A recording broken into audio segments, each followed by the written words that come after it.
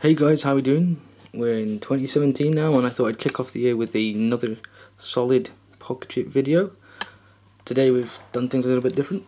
We've got the pencil stand in there to make it a little easier for me to show you, but today we're going to be installing Minecraft Pocket Edition, or we're going to be showing you Minecraft Pocket C.H.I.P Edition. The commands before we get to this point are down below, so please work your way through them, and once you've worked your way through them, then we get on to actually booting up Minecraft C.H.I.P Edition. So like I say, follow what there is down below, and if you have any problems let me know in the comment section, and then once you get past that you should come up with this little line here, and then we should just be able to type in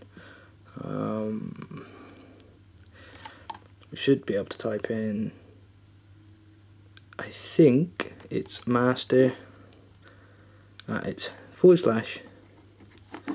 home / chip,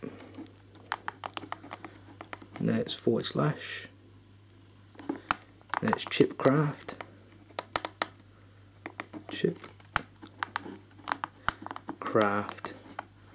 and then it's / then it's a dash master,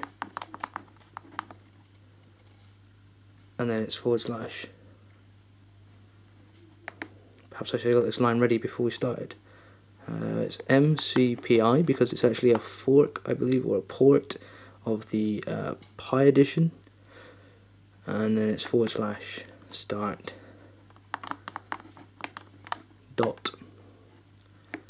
.sh, and if you press enter,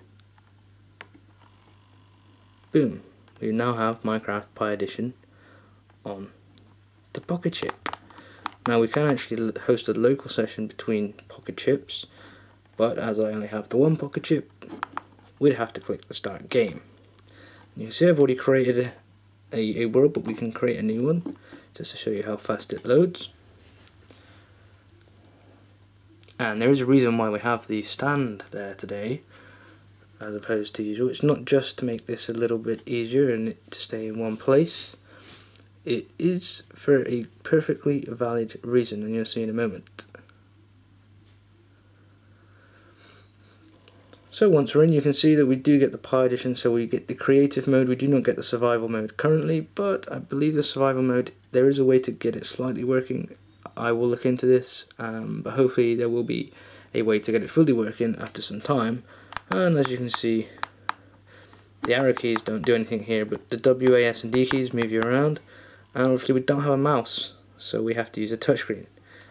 And you can see that the touchscreen is super fast. In fact, it's pretty much too fast to make it unplayable, and this is where one of these comes in quite nicely.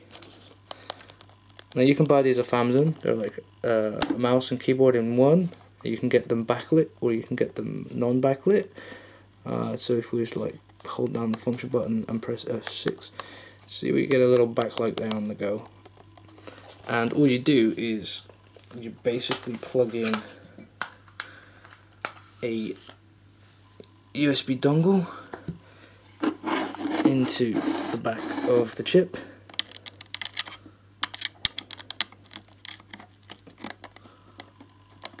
like so.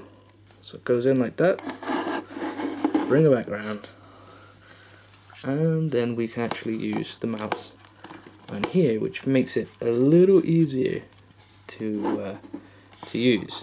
Now all the keys are standard as on PC, so you know, W, S and D keys are standard, and if you walk up to a block you just double tap or tap the right mouse button to destroy blocks. I think we have to tap the left mouse button to build, but I'm not positive. Maybe not. How do we build? We need to be on a build block, so for that we're going to need to go to 2, and then yeah, so we can build like this, and as you can see it runs fairly smoothly. And one thing I will say is it's difficult actually seeing the keys when I'm like this, but when I'm playing this without the camera in front of me, with this little thing here, it's actually pretty comfortable, and it does work. And because you've got the little stand in there, it makes it a whole lot easier to play. And to be honest, it's, like I say, it's a pretty smooth experience. Some things, the game does sort of lag out here and there.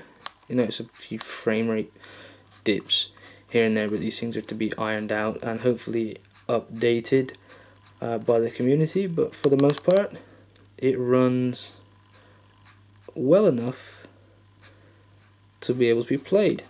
And it's just a damn shame that there's no survival. It's literally all it's all creative mode, so you won't be able to fight off zombies or fight off enemies or anything like that.